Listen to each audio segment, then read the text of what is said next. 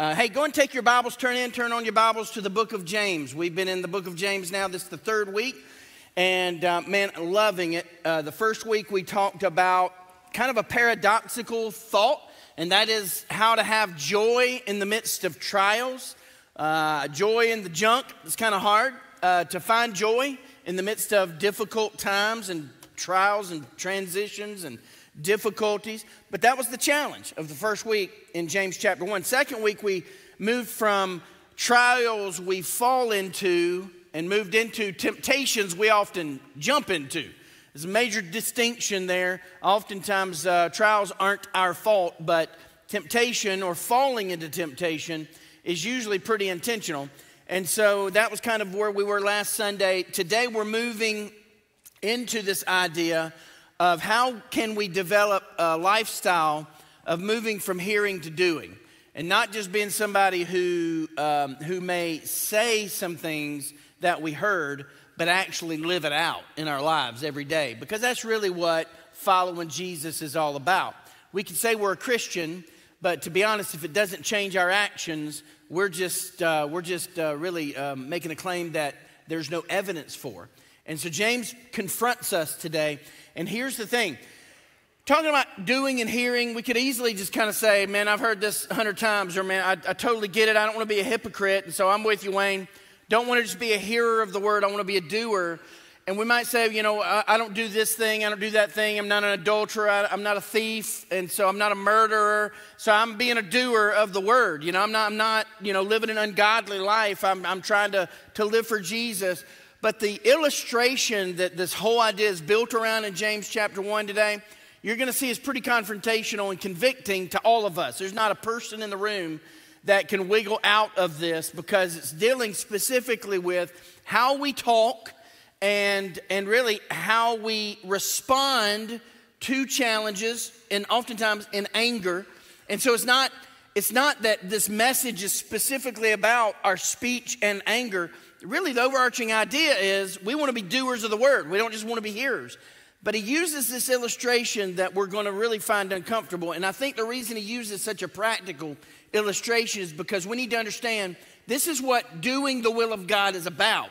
It's not about just the easy things that you're checking the boxes and saying, I don't kill nobody, right? But it's really even about how are you living every day. It's not about are you just coming to church on Sunday, but are you living for Jesus on Monday? When something happens that isn't like desirable, when bad things happen, how do you respond to that? When somebody says something to you or cuts you off in traffic, how do you respond to that? We jokingly say, I think Pat has a logo on his back window of his truck, but he said the good thing is the back window rolls down. Have you ever heard him say that?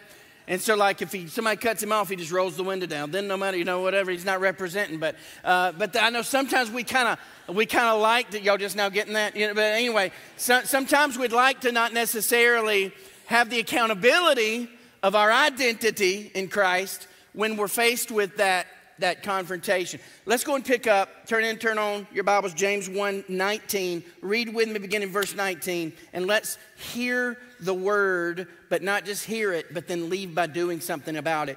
Know this, my beloved brothers, let every person be quick to hear. Say quick to hear. Quick to hear. Slow to speak and slow to anger. For the anger of man does not produce the righteousness of God. I need to say that again. The anger of man does not produce the righteousness of God. Therefore, put away all filthiness and rampant wickedness, and receive with meekness the implanted word, which is able to save your souls. And when we talk about putting away all filthiness and rampant wickedness, we think that's like, again, stealing, adultery, all these other things. But it's really everything that's not pleasing to God in our lives. Instead, be doers of the word and not hearers only, deceiving yourselves. For if anyone is a hearer of the word and not a doer, he's like a man who looks intently at his natural face in a mirror. For he looks at himself and goes away and at once forgets what he was like.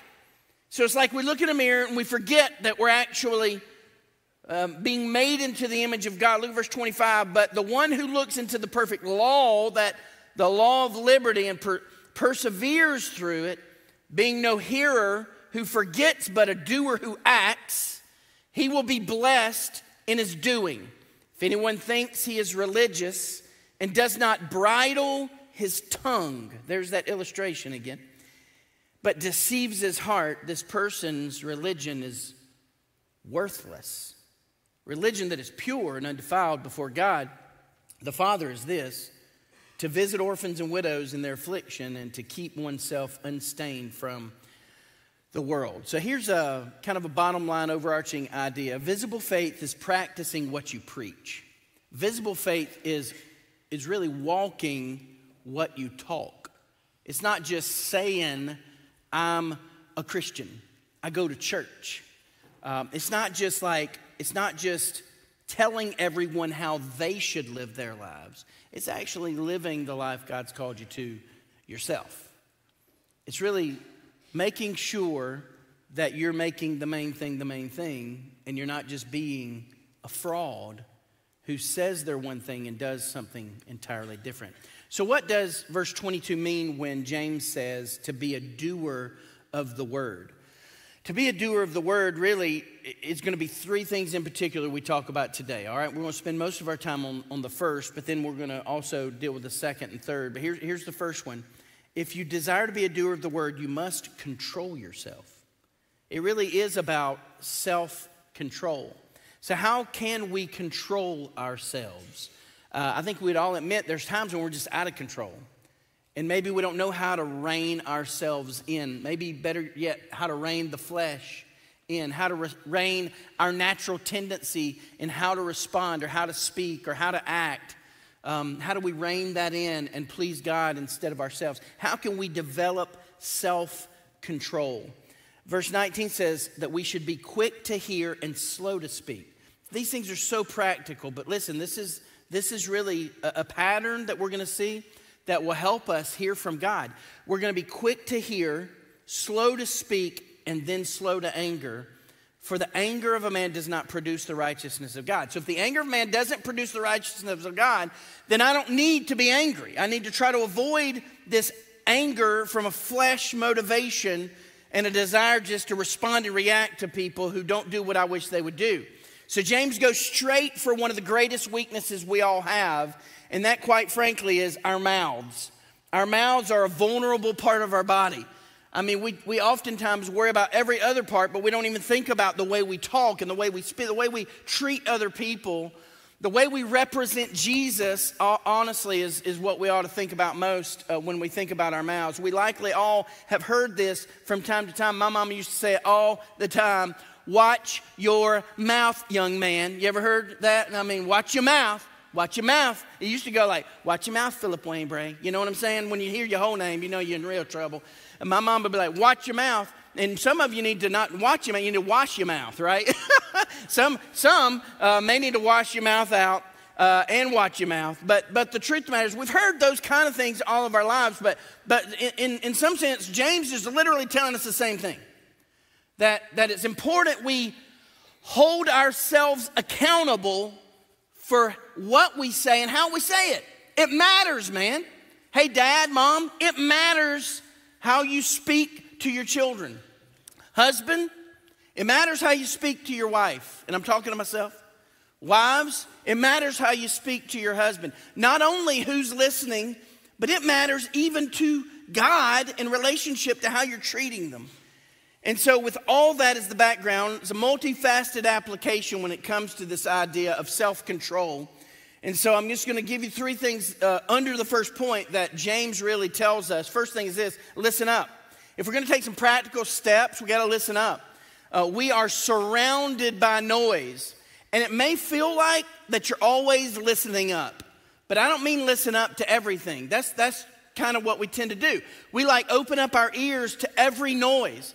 And here's the thing, we're surrounded by a lot of noise. We're surrounded by a lot of opinions. We're surrounded by a lot of voices. Everybody wants a piece of you. Everybody's trying to influence you. Everybody's trying to get you to join their team. And we're in a culture that's contentious.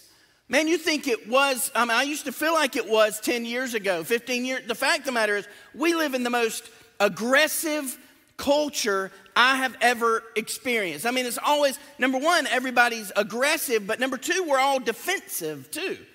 So what we do is we jump to conclusions. We assume the worst of everybody. And that honestly leads us to respond in a way that's not pleasing to God many times. We react rather than respond. You know, we attack rather than consider and think about what that person may or may not have meant. And so when we react, we usually overreact. And then it honestly causes another problem. I mean, those of you who are married totally get this because we've done it a million times, and I make the mistake, even though, I try to help other people not make this mistake, and I still make the mistake because I'm human. And so oftentimes when me and Amy are having a heated discussion, right, I will often just get to a point where I say something really dumb. Men, you ever been there? And the minute it comes out of my mouth, I'm like literally wishing I could reel that sucker back in. You know what I mean? And it's just too late. And then that, can I just say, that foolish statement causes then a reaction from my wife. I tempt her in a way, and then sometimes, very rarely, she fails. And she'll say something in response to me, and then I'll say something else. And we joke around in premarital counseling because we always say we have this like ammunition in the closet, and we both pull it out. It's the same old hand grenades we've thrown 100 times in every conversation we've had, right? But that's what happens. We go back and forth, and that's in a marriage relationship. But let me just say, that's the culture we live in. We're constantly defensive. We're constantly reacting to what someone else said. And honestly, the devil eats our lunch. We lose our testimony, and we're ultimately useless to the kingdom of God. That's really what James is saying. You're useless if you're not doing what I've told you to do, what God's told you to do. So Stephen Covey said this: most people do not listen with the intent to understand. They listen with the intent to reply. And I think that's very true. Sometimes we're guilty of just while somebody's talking to us and we're listening, we're saying, what am I going to say back? What am I going to say back? What am I going to say back? We don't even listen. We don't actually process what they're saying.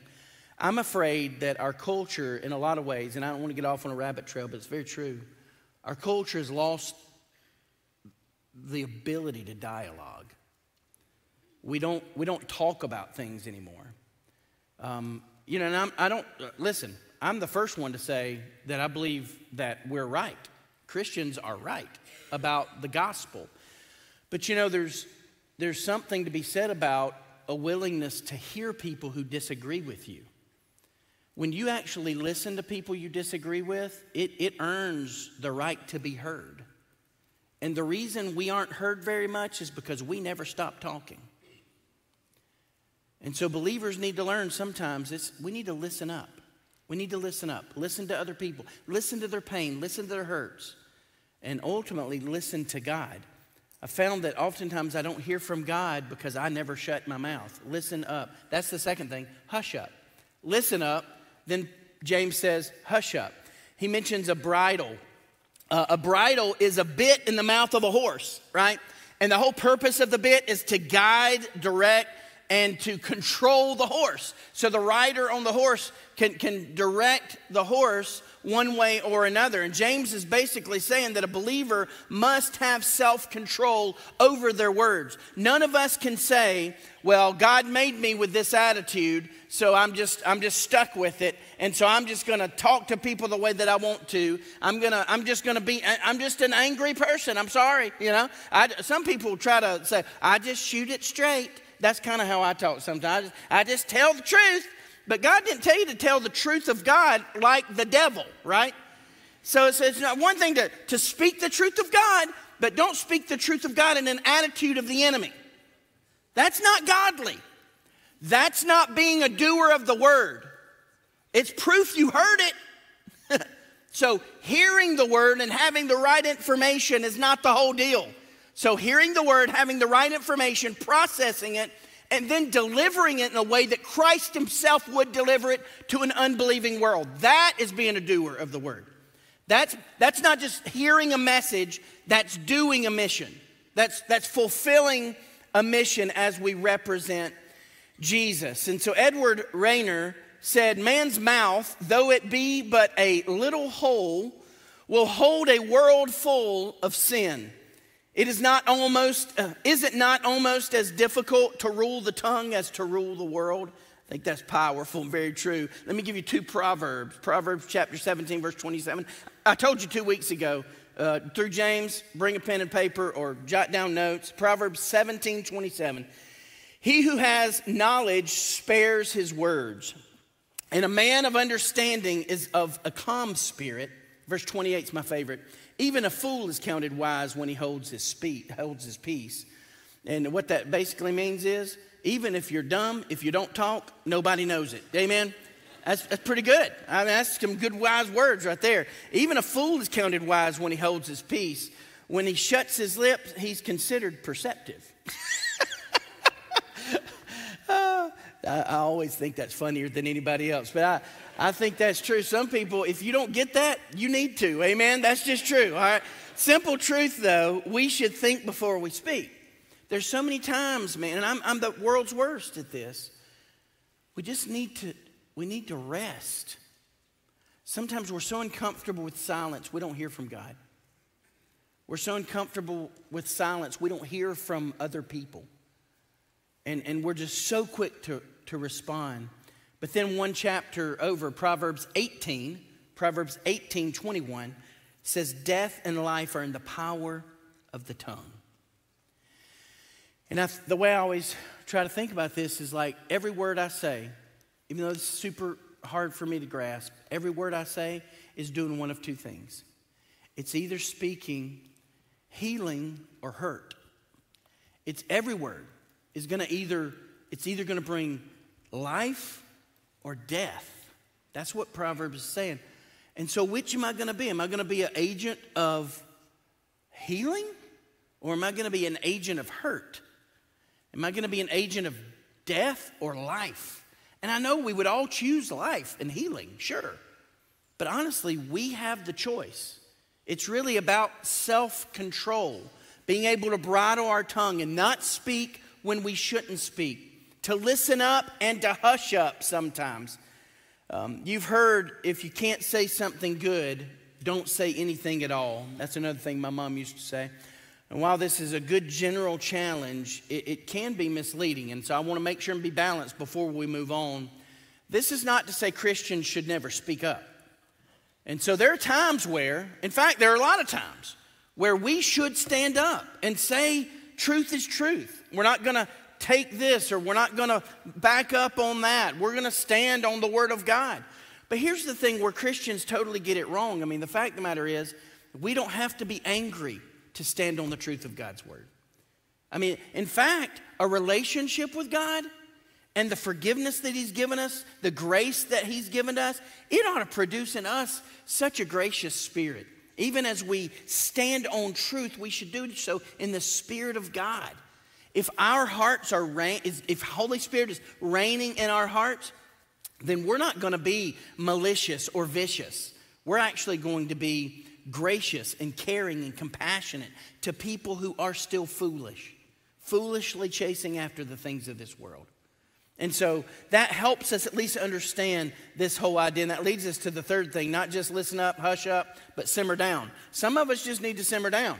James says we should be slow to anger. Slow to anger.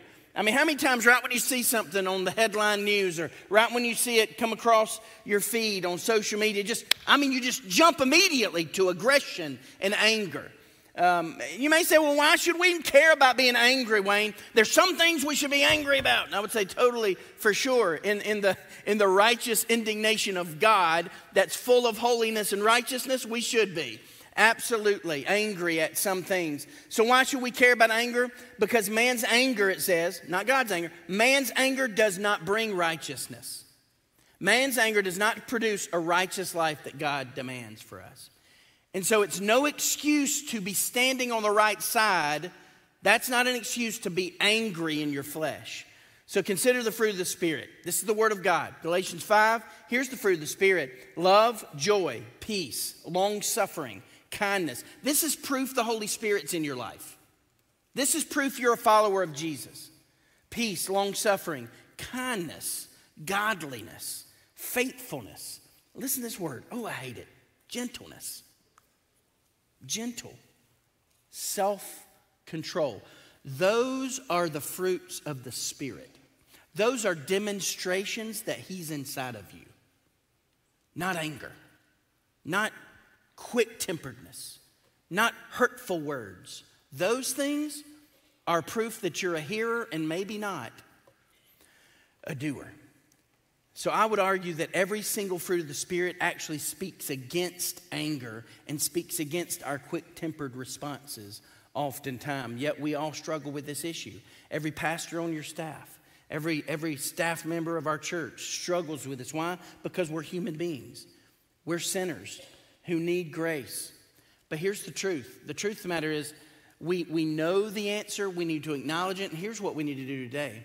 We need to really apply this, not only in the area of our speech and anger, because these are just illustrations. It moves really to a broader subject of being a doer in every way. Whatever the word says, we want to be a doer of the word, not just a hearer only. Let me give you some overarching ideas. When we listen more and we speak less, we can then better hear God's voice and be more faithful doers of His word. I'm going to say it again. When we listen more and we speak less, we can then better hear God's voice and be more faithful doers of His word. And so our inability to hear God's voice does not mean He's not speaking. Best way for me to understand this is like if I'm watching a Braves game and the sound is turned up high because I'm going deaf, and I'm listening to the game like, full volume, and Amy's trying to talk to me. I desperately love Amy. I mean, there's no question in my heart she's the most important person in my life. I care about what she's saying, but in the midst of bases loaded, and before Ronald Acuna got hurt, I would have said, Ronald Acuna up to bat. We're down by 3. I mean, I'm watching the TV, and I'm like totally focused on that, but I want you to hear this. Listen. So if Amy's speaking and I'm not listening to her, but I'm watching the game where I'm going, So that's how we do God. What happens is I'm literally saying to my wife, the game is more important than you.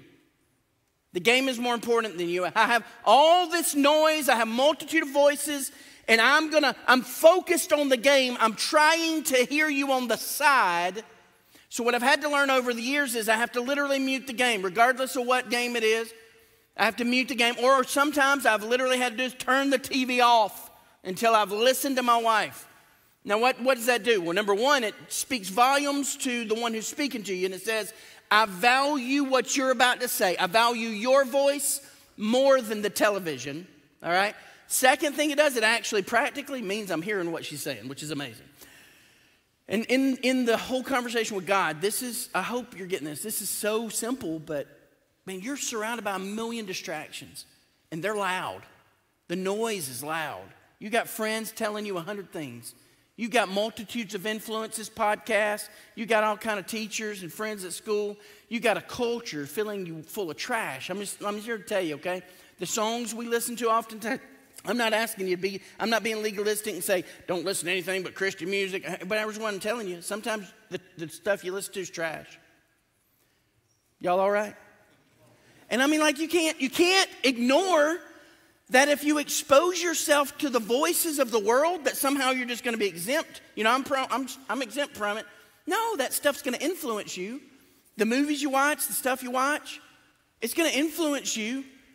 And so the problem is, with all of this other noise, it's never a question, is God speaking to you? I want you to listen, I just can't hear God. I just don't know what He wants me to do. I'm just seeking the Lord, just looking for a word from God. You've got one already, all right? So the problem is not that God's not speaking. The problem is there is a multitude of voices in your life, and you have prioritized all these other voices. And for some people, honestly, it's Fox News or CNN. For some people, it's Taylor Swift, all right? Whatever. Oh, did you hear what Taylor Swift said about this? I don't give a rip what Taylor Swift says. I mean, you know what I'm saying? That's not, I shouldn't have said that.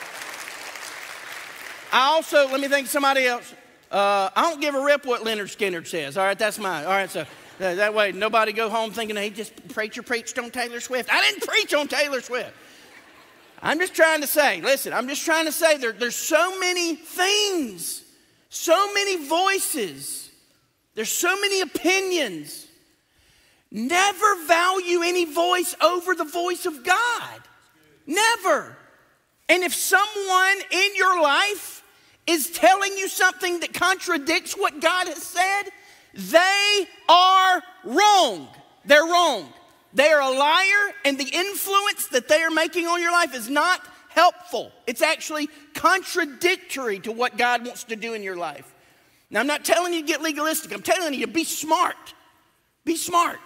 Be wise in how much you allow things to influence you, because if you're not careful, what's going to happen is those influences will overwhelm you to where you can't hear the voice of God.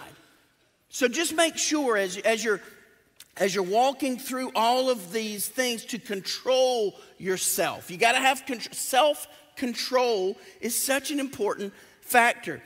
But then beyond self-control, it really is the next step, turning from sin. We've got to turn from sin. We've got to make sure that this is not just some kind of like one-time deal. I turn from sin to Jesus, I'm saved. But here's the thing, it's a daily dying. So sanctification is like literally like waking up every day and saying, I'm going to live for Jesus. No matter what voice I hear, I'm listening to his most. I'm prioritizing the voice of God in my life so that no matter what anybody else says, I know he is true. I know whatever he's saying in his word is what I'm following. I trust him. I trust him more than anything else. And so that turning, that initial turning from sin and self, turning to Jesus, what it does is it gives us the power to control ourselves. And then as we have self-control, it's almost like this cycle of strength.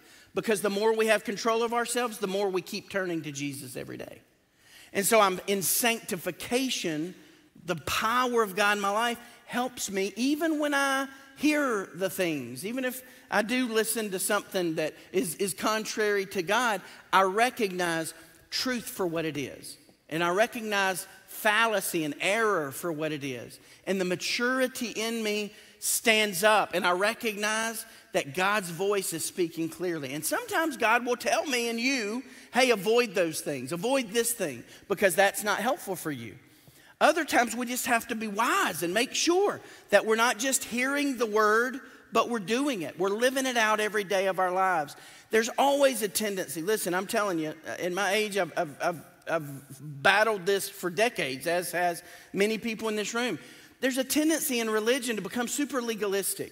And I'm guarded against legalism. I want you to hear this big time. I'm not trying to throw darts at anybody and say, you need to do this, don't do that, you need to stop doing this. Here's what I'm telling you. I'm telling you to hear the voice of God, and it'll be clear what you need to do and not do. Listen for God's voice. And you're going to hear his voice primarily from his word. And if his word tells us to do something, then it really is no debate. We turn from sin. Verse 21, therefore, put away all filthiness and rampant wickedness, and receive with meekness the implanted word. Here's the problem. We're planting a lot of things in our hearts. And I'm afraid the word is the least of them. And the reason we can't receive the implanted word is because we haven't put away the things that are in its way. So we've got to put away the junk. We've got to get rid of stuff that we have elevated to the position of God in our lives. We've got to weed through the voices that are less important, and we've got to make sure that we implant the word of God so that we're hearing the voice of God primarily in our heart, in our life. Ephesians 4:22 says, put off concerning your former conduct the old man which grows corrupt according to the deceitful lust, and be renewed in the spirit of your mind. So many passages in the New Testament speak to the same thing. Hebrews 12:1 says, let us lay aside every weight and the sin that so easily besets us. Romans 13:12, cast off the works of darkness and put on the armor of light. See, the problem is we're not losing the right things. Oftentimes we put off the people of God. We put off the word of God. We put off following Jesus. And we put on hearing the other influences and the other voices. They easily become our priority. They easily become the greatest influences in our life. And what happens inevitably is that the other things fall by the wayside, which honestly would be pleasing to God. And so I think about it like this. Some of this language of put off this, cast off that. In the New Testament, the language has this connotation or idea of like clothing, which I know can make us feel really uncomfortable for a second. But here's what Paul's trying to say. Man, take off the old garments and put on the new ones. Constantly. All these verses, that's the language in the Greek. Is this idea of like change clothes already. And I think from a righteous perspective, and how do we live for Jesus? How do we be doers and not just hearers only? Here's what it would translate to. If you think about it like this. A 20-year-old woman should not be wearing toddler pajamas. Right? A 40-year-old man, a 15-year-old man for that point. We don't wear baby clothes anymore.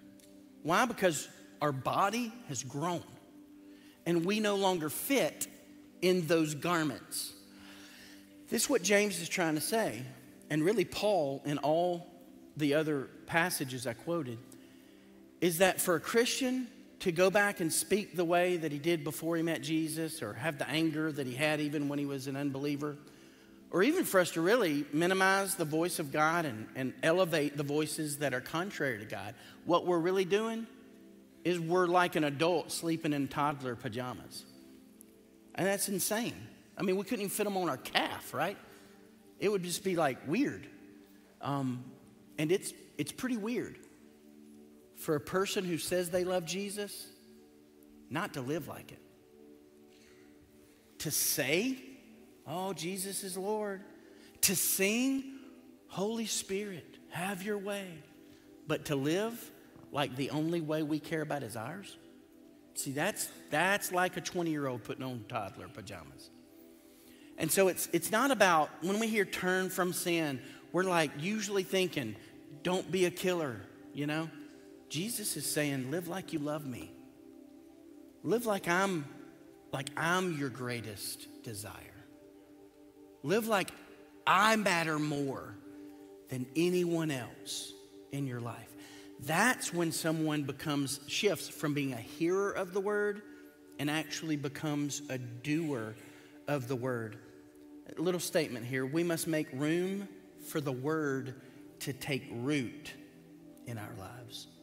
We've got to make room in our heart and our life for the word of God to take root in our lives. And listen, you can't receive all that God has to give you until you've laid down all that he's delivered you from. And so many times we've been delivered from addictions, distractions, pain, suffering, but we crawl back to it. We crawl back to it. We can't have room for all that God wants to give us until we've laid down all that he's delivered us from. The final thing I want you to notice, we said control yourself, turn from sin. But finally, if you desire to be a doer of the word, it's simple. You must live on mission. And this is what so many of our teenagers are about to go do. They're about to go on a mission trip. But here's the deal. Living on mission is more than 6 days, guys. Living on mission is like a decision. Here's what could happen this week with 120 of y'all, 115 of y'all, plus the adults that are going. This really could be, and for me it always was this way. You go on a mission trip, it's almost like you set aside things that would distract you, and you're only able to focus on what God is saying, his voice. And when you do that, it's crazy how close you get to God. Like in just 5 days, it was like it's amazing. I want you to think about it this week when you're actually talking in your community groups, when you're talking to one another and you're growing in your faith and you're getting passionate about the Lord. I want you to think about what it's like to pull aside and to lay aside, to cast off the things that distract us from God. Because when he is the only voice we hear, he's loud. And he wrecks us, man. He totally takes control of our lives. And so living on mission is far more than going on a mission trip. But God can use a mission trip to begin that desire, to plant his word in the place of all of the other things that have distracted us. Verse 27, James uses a final illustration I want to share with you. He says, religion that is pure and undefiled before God the Father is this, to visit orphans and widows in their affliction and to keep oneself unstained from the world. So this is really following Jesus. It's not a man-made religion. And this is an illustration. It's not an exhaustive list, because he could have just as easily said a pure and undefiled religion is caring about lost people and sharing your faith. This is an example. He's trying to say, look, when we really know Jesus, it impacts our actions. When we've heard the word and it's taken root, then we're going to do something about it. And so I want to give you just one little example. Our ministry called Forever Loved used to be Forever Family, if you remember that. Forever Loved is a ministry to foster care and adoption families. And you may be here today and you may be like, man, we're an adoptive family, or hey, we're a family that ministers in foster care system.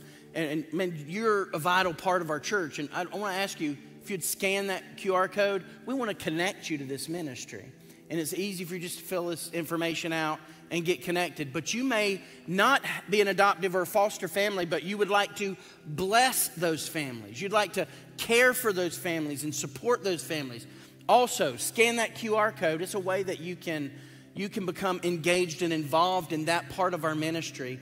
And I want to just give that as an application and kind of an opportunity to build a bridge to this ministry, since we read a passage that's so relevant to it. But I want you to understand that's just one example of a million of how God moves us from hearing his word to doing his word, from hearing a message to doing his mission.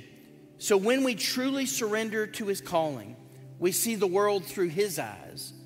We understand that the mission becomes greater than our preferences, our heart's desire, our flesh longing, that his voice becomes louder than the voices of all the idols we have and all of the people, the celebrities and the sports, the athletes that we lift up to pedestals. Listen, no one will ever be as big as God. And in our lives, we got to yield to that and recognize, if I'm going to be a doer, I'm not going to be a hypocrite. I'm not going to be a fraud who calls himself a Christian but lives his life. Then Jesus has to be first in everything that we do. We begin to care about the things and the people that God cares about more than the things of this world when we become doers and not just hearers. So today, my final challenge, don't just hear the message, but do the work of the mission. This is what it means to follow Jesus. Lord, we love you. We thank you for your word. I know that, so many times we open the Bible and it just immediately confronts us. This is one of those passages where even when we're talking about the way we talk, God, the anger that sometimes rises up, that's just an illustration in this passage. But God, it's so convicting for me. I pray that you would help us hear your word by the power of your Spirit and apply it to our hearts and lives. I pray we would not just be church members who listen to preaching, but God, you would help us be followers of Jesus who follow you literally every day. We want to be like you. We represent you. And we don't want to be just hearers. We want to be doers of your word. That's our prayer, God. Speak to us, we pray. Change us by the power of your Spirit. In Jesus' name, amen. Let's stand together.